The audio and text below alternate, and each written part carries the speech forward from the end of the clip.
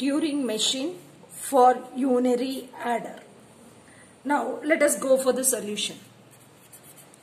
Now we'll consider two numbers 5 plus 2. The unary equivalent of 5 is 1, 2, 3, 4, 5. The unary equivalent of 2 is 1, 2. Now we have to add these two and we have to find the result. 5 plus 2 is 1. Now we'll use this Turing machine, or we are going to design a Turing machine to add these numbers. In the tape, I have the series as first blank spaces and then this 5. Then I'll have a delimiter for the separation of these two numbers, and then I'll have the second one 1, 2, and the remaining all will be the blank spaces. Okay, now I'll have my tape header here. And in the beginning, my tape header, when it encounters a 1, it starts moving right. It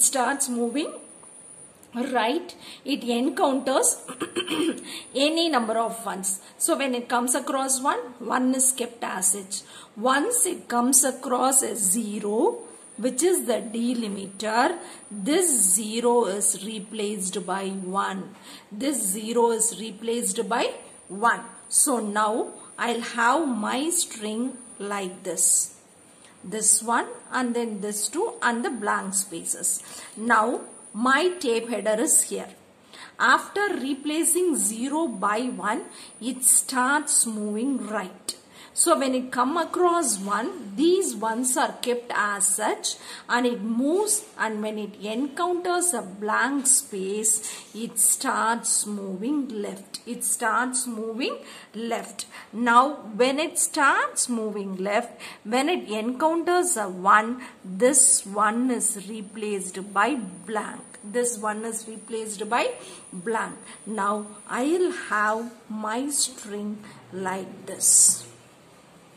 So now I have my tape header here.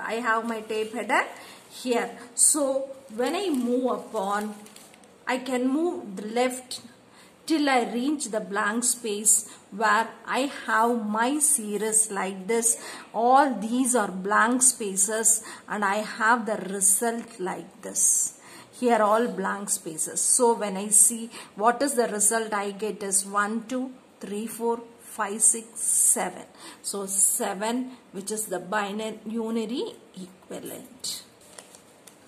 Now we are going to design a Turing machine for this. Always Q0 is the initial state.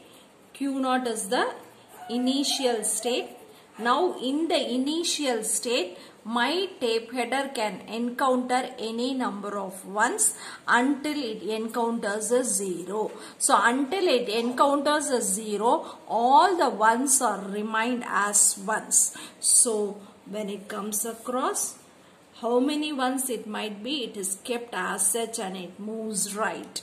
Now when it encounters a 0, this 0 is replaced as 1 and it moves right.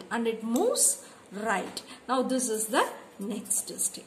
Now in this state, after replacing this 0 by 1, it may come across any number of 1s. So it may come across any number of 1s. That 1s are replaced as 1s and it moves right. Okay. Now at the last, when it comes across a blank space, when it encounters a blank space, this blank space is kept as such and it starts moving left.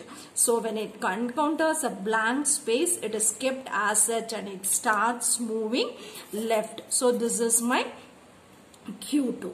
Now after this, when it after this blank space, when it encounters a 1, this 1 is now replaced as blank and it starts moving left.